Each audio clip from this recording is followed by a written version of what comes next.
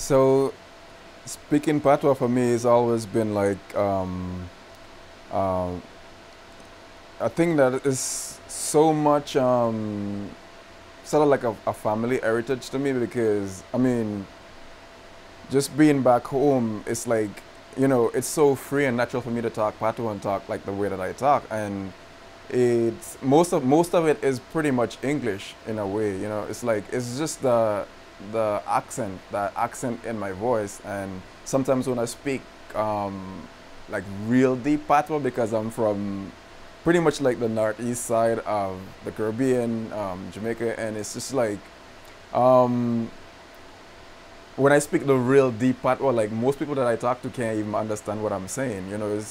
It's just like what are you saying? Like, what are you talking about? And even people who are from like other islands can't even understand me because um, my accent is so deep, and it's just like, man, speak English. So it's like I usually when I'm here like cut off.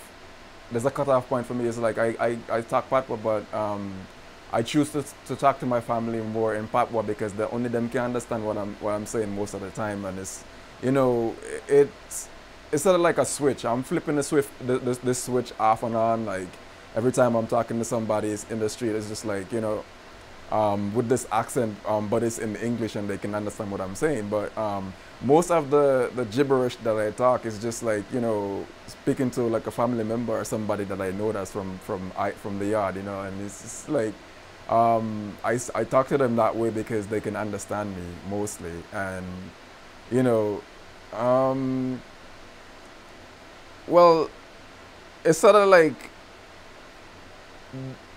mostly given direction because the most of the things that I've been saying is just like if I'm talking to you, it's just like I'm coming back, I'm going, like go down the street, but it's just like only people who is from where I'm from would probably understand that because it's just like a lazy way of saying I'm going down a few blocks. It's not necessarily like a descriptive word of you know giving you a full direction of where I'm going. So it's just the same thing with the language and anything that I'm saying. So that's why I choose most of the talk with an accent rather than talk like the dialect, you know.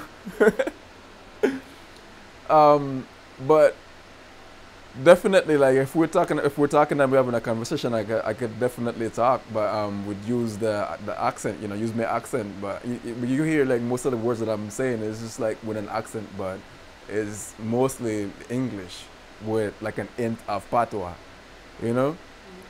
Um, Yeah, because I mean, it's kind of tough. It's kind of tough to like sit down and seriously have like a really bona fide conversation with somebody who kind of like wouldn't understand what anything that I'm saying because most of the things that I say is like I said before, it's like a piece of the puzzle, and like when I say it to the person that understands, it's just like they get it right away. It's just like very like I'm showing them a picture, but I'm using words.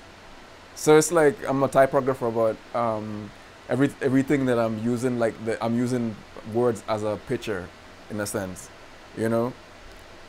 Um, yeah, so that's the gist of the most of the conversation and like how we do things, back home. Dig that.